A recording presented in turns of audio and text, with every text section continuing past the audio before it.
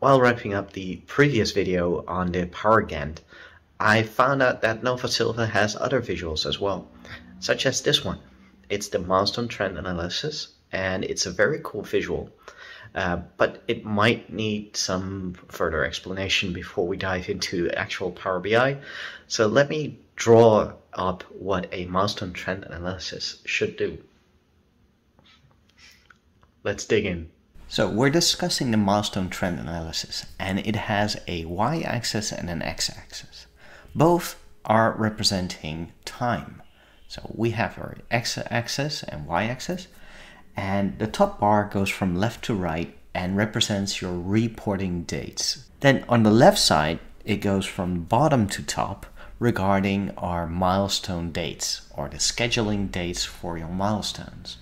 So the earliest date is on the bottom and the latest date is at the top. And then there is a divide. And once a milestone crosses that divide, that milestone should be complete.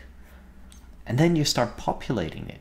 On reporting dates, you look at your schedule and you look at the scheduling date and you put that on this axis. Like so. And if it goes lower, so more towards the bottom, it's actually better. And if it goes up, it's actually worse. And we'll dive into that in a bit. But this is a milestone trend analysis. So let's see that in Power BI. So here we have that app source, the milestone trend analysis chart by Nova Silva. It's Power BI certified, which means it shows up in printouts and a lot more cool stuff related to Power BI certified visuals. You can add it, you can download in a sample to have a closer look. So here is our example visual. Let's zoom in a little bit and have a look at what we're seeing here. We have different colors representing the different milestones in our schedule. We have our scheduling dates and we have our reporting dates. And as you can see, time moves from left to right and from bottom to top. So if I look at, for instance, the business case, this is a milestone that was reported on the 1st of January. And it was close to closing down at the end of March. So if we move down a bit, we see that the date is a little bit different. It is going down, which is better because it will cross that finish line that we talked about at the beginning sooner. And then we see our next dot is moving a little bit to the top. So that is later. The scheduling date for that milestone is later in time, so we are doing worse. And we have a better example of that in this section. But let's talk a little bit more about the report that we're seeing. So on the left, I have my data. I have my building A and B. I have my milestones, and I have my scheduling dates. Now, in this table, you won't notice big issues right up front. That's why we have the milestone trend analysis. Furthermore, I have the chiclet slicer that is used for filtering between the two projects. And if I look at building A, we see a slightly different value in our report because the report looks at all projects and averages that out. But if we select a single value, then we see different values popping up in the milestone trend analysis. So let's have another look at that building A. What we see happening in March and April is big differences. And if we look closely to the initial design approved, we see that these dates pop up. Looking in the table, there's not direct alarm bells popping up. We see that this date is much more in the future than all the others. So this is actually a problem, which automatically popped up in the milestone trend analysis. So we see that the original date is in June, and then all of a sudden we're in July, and the next update we're doing quite well, and we're closing this milestone again in March. That averages out nicely in a finished milestone date on the 29th of May. So how did I create this milestone trend analysis? It's actually a quite simple visual in sense of values that it needs. It needs a milestone date. It needs a scheduled date for that milestone, and we'll come back to that in just a moment. And then we have the dates on which those dates were reported. So one of the crucial things on having this visual and working with this visual is that you have to track your history. So be it in Excel, be it in SQL, somewhere there needs to be a track on when dates are reported and what those dates are. So in my example, I used Microsoft Excel. So in this Excel, you'll see two tables. We have our milestone table milestones, and we have our table projects. And in it, we have our project name, we have our phase name, we have a milestone ID, which is useful for some of the configuration we'll see today. And we have our milestone name, as well as a type. And then we have our reporting dates and the actual dates that we recorded in our schedule. Now, of course, this is a fictional example, but using snapshotting tools such as the Power Hub by Projectum can result in an automatic tracking of these dates in all of your schedules. So this is my Excel, and this is the project with its phases and start and finish. So let's get back to my report, and let's have a look at the milestones and project phases as it looks in Power BI. So the milestones look a little bit different because there's a whole lot of more data. And the reason why that is because I need to have the reporting dates and the scheduled dates next to each other so that I have them as selectable values. Now, how did I do that? Let me show you that in the Power Query editor. So in here, I have my source, which is a OneDrive Excel file. I have my navigation, and I'm navigating to the milestone table that we had in the Excel. And at that moment, I select all the dates that I have for my reporting dates, and I unpivot the values.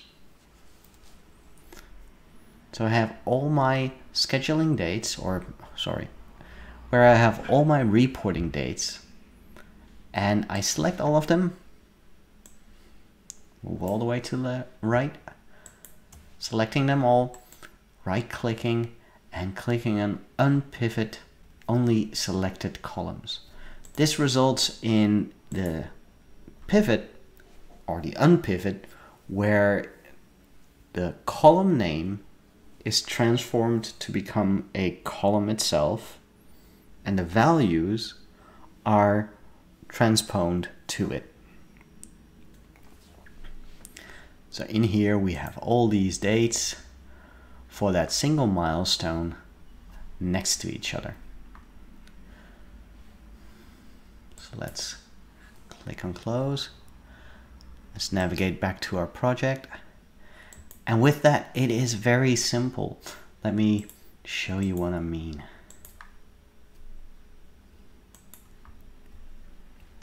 Once everything is gone, we have our milestone trend analysis. Nova Silva has a get help value here, as well as a contact moment. Very lovely documentation most of the time from their end. So opening up milestones, we have our milestone name, and then we have our reporting date. So the date on which we track all of our schedules. And then we have our scheduling date, which is the milestone date. And there we are, back again with our lovely milestone trend analysis.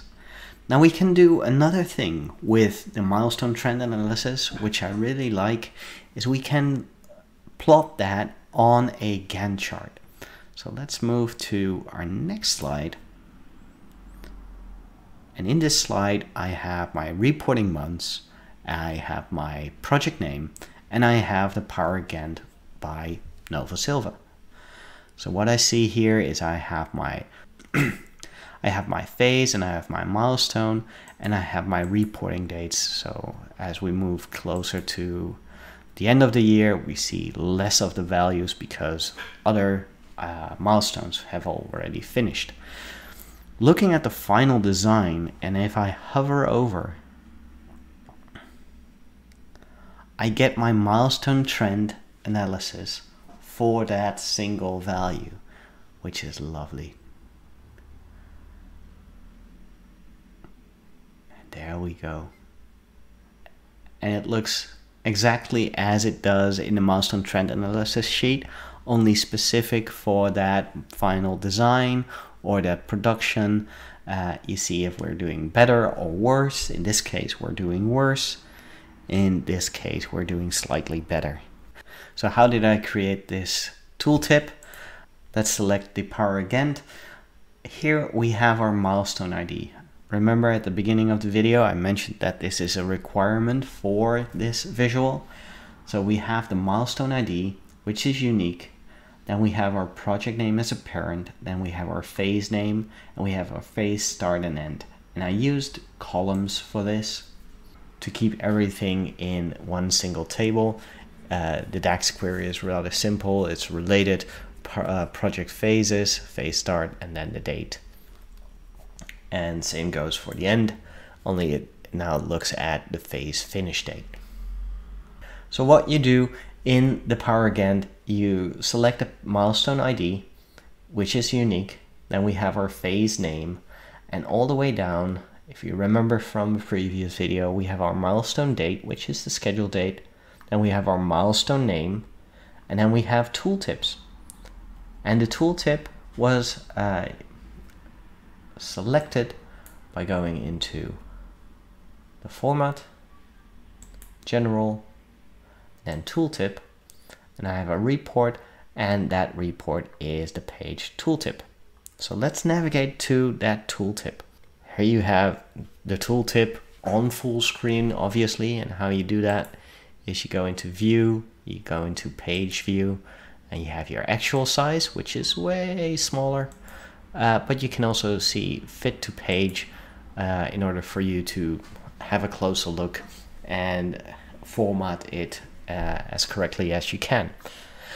Now, one of the biggest differences, or the only difference between the earlier version of the milestone trend analysis and the current one, is that I changed the y-axis. Now, why did I do that? I went into the y-axis and I selected date type auto. By default, it will show up as month, which on average, it looked great. It looks exactly the same. But looking from the Power Gantt again, there's a big difference.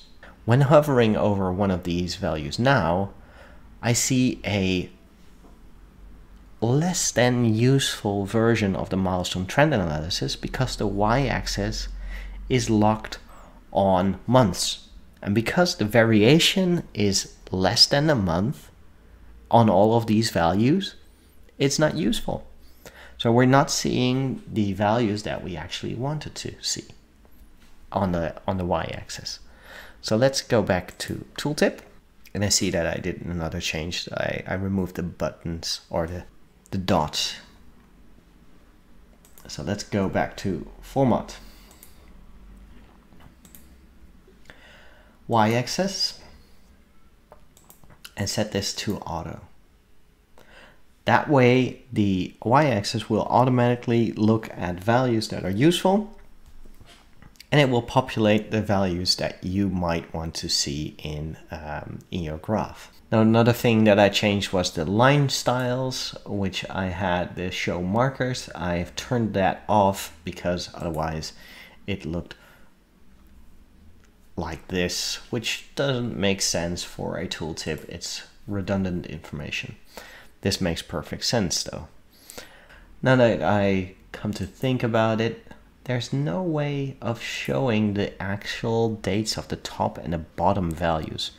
Might want to have that in the next iteration of this tool.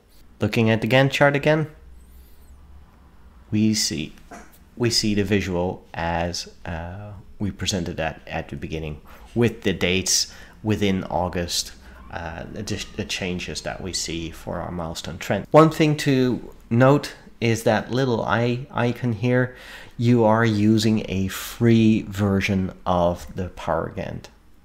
You are using a free version of the Power Gantt visual and the free version of the Milestone Trend Analysis. This isn't a problem when you're working in Power BI desktop. Remember that video on the Power Gantt?